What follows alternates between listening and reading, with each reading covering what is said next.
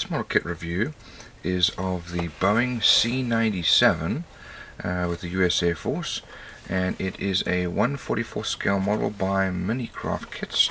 This is an older kit that I bought online, and there's some pictures there of the finished model. It's kind of an odd looking plane. I don't have any other details here. So let's have a look on the inside.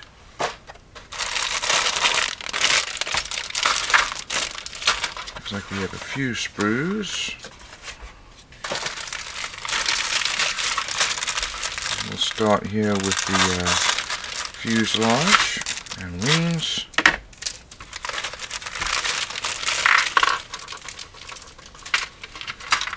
So surprisingly, these are actually recessed lines.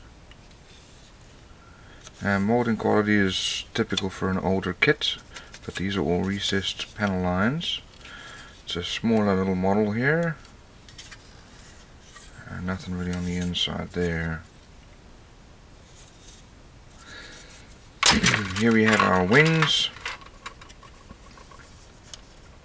Again, these are recessed panel lines here. And here is our elevator, also recessed there. Molding quality is not too bad. Don't see any flashing. And we'll see some, looks like some holes here, probably for some engine parts or our landing gear. Here's the other wing, same as before. Here we have our cockpit glass. As you can see, you've got the windows molded.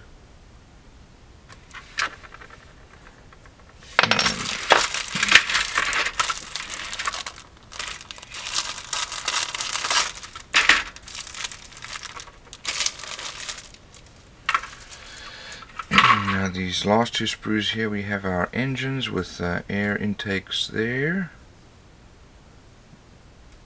Here we have our wheels and some body parts. These look like our wheel well covers.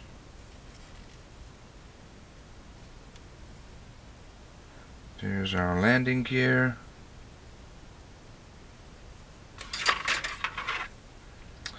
And then these are the engine nacelles with the exhausts. And these are the wheel wells for the inside of those nacelles. And then we have our four propellers over there. So here are our decals. We've got some decals. These are kind of old, as we said, but still in relatively good condition. And let's have a look at our instructions here. So here are the details here for the plane. And so we start off with the fuselage.